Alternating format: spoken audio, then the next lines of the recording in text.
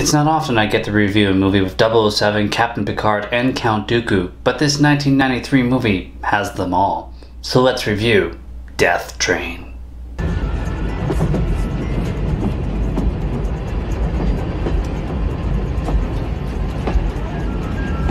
This movie starts out at a train station with a train leaving, and Patrick Stewart tells us all about stolen plutonium used to make 2 nuclear bombs. He's part of the United Nations Anti-Crime Organization. And then we meet General Constantine, who's going to get his men to steal a train and put a bomb on it, which was made by Dr. Leipzig with cheap equipment, which is why he gets irradiated. Then we're introduced to Mike's character, who's played by Pierce Brosnan, my favorite 007, and he's racing bikes with his buddy. Then we jump to Sabrina, who's played by Alexandra Paul from Baywatch, and she's at work, and she gets to report about the stolen plutonium, but she's gonna pawn it off the night shift. But first she tells Malcolm, who's played by Patrick Stewart, and she's worried that this stolen train in Germany is gonna cross a border. The train company, aware of their stolen train, decides to change the tracks on them, and the police show up and they stop them, but then they shoot some of the hostages, so they just let them go on their merry little way.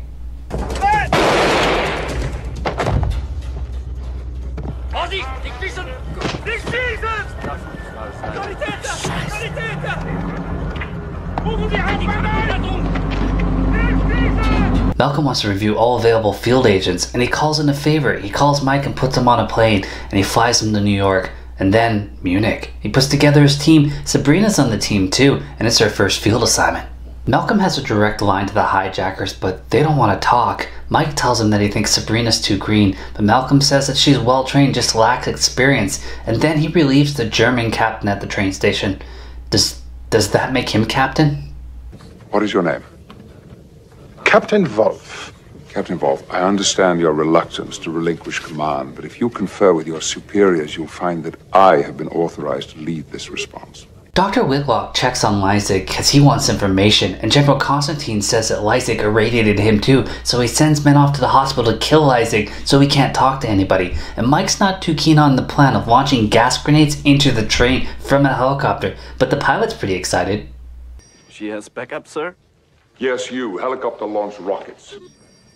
Yay! Sabrina fires the gas grenades directly into the train, and Mike and the helicopters go to intercept, and Mike jumps on board, and the helicopter exchange fire with the train, but they have masks so they can keep that up all day, and they blow up one of the helicopters and shoot at Mike, so he's forced to jump onto a ladder hanging from the other helicopter and get the hell out of there. If he was Steven Seagal, he would have hid and taken them all out, but I guess it only really had like 2 or 3 cars at most, so not a lot of options. They find out that Alex, the guy that's leading them, is a mercenary. Malcolm and his team know this train is getting outside support, and the Italians are rigging up something inside their tunnel. They're removing track, which is why Alex actually grabbed extra track because he predicted this, and they set it up inside and fix it. And then Mike and his team get there, and they're expecting the Italians to actually block it with a train, and then the general took care of that already.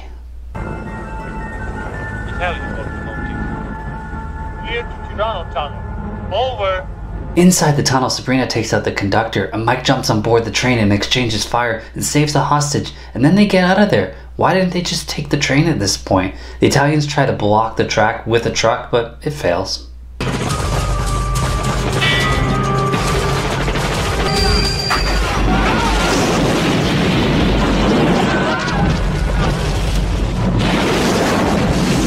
Malcolm brings Ziggy some tea. I wonder if it's Earl Grey. Sabrina and Mike are still not getting along despite the fact that she saved him, and the general calls the news and tells him that there's a bomb aboard the train. And then Dr. Whitlock has to fight some dude that's trying to kill Leipzig.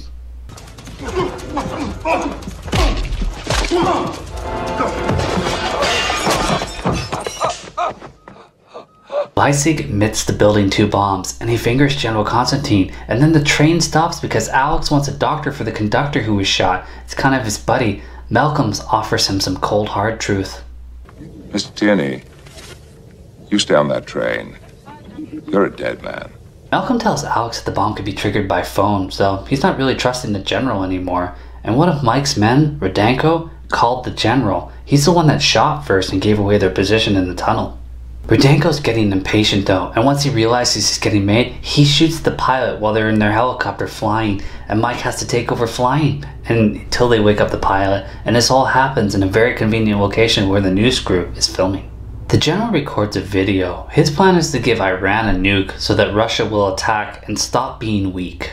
Alex demands a reporter and Sabrina goes along as his camera person, and then Mike and the pilot go into this box and get under the train, and there is a one shot in this camera where she can just fire out a bullet, and she does, right into Alex's head. I'm not insane, and I'm not acting alone. This is a covert operation designed to Yes! Bullshit. Mike and his friend take out everybody else, but then the general makes a call and triggers the bomb, and they have 1 minute. Whitlock calls and tells him the order of the wires to cut he's getting from Leipzig, but Leipzig doesn't remember at the end, so Mike has to make some educated guesses, and he guesses right. And then him and Sabrina get a call to go deal with the general because he just burnt his tracks and he's heading out on the plane. Malcolm sends his team to a location they got from Constantine's cell, but Sabrina knows that Constantine knows that his cell was compromised, so they go to another location where they see him and they exchange fire. Sabrina shoots the engine and Mike ends up shooting the pilot who was being forced to fly. So you kind of killed an innocent person here. Sabrina really needs to be quiet when she shoots. She does manage to shoot Constantine, but then gets attacked by a goon and Mike gets in there just in time to save her. So, debt repaid. Drop the gun!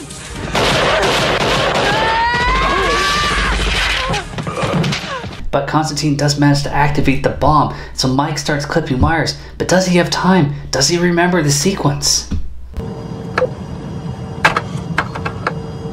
Whoever is hearing this, I give you the rest of your life. Yeah, I knew it all along. Then we get a message from Leipzig, says that there was no second bomb. The end. Both Bronson and Paul revised their roles in the next one, Night Watch, which is part of the Detonator series, which is kind of the other name for this one, which kind of led Bronson to becoming James Bond. Based on novels, is entirely shot in Slovenia, and the director David Jackson shot the sequel and a lot of TV, and is still going strong today. This wasn't bad, but this was very average and made for TV, and it was a big waste of the actors' talent. You had a great cast in here with a lot of talent, and that's all that really kept this from being watchable, as the action scenes were not very intense.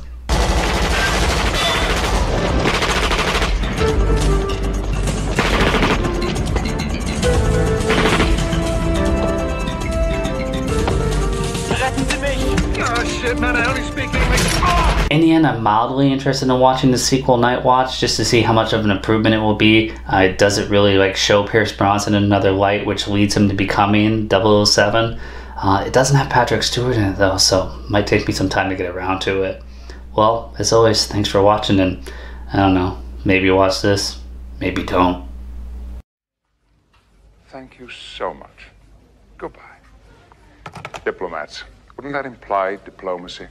Ours is a strange language, Sahib.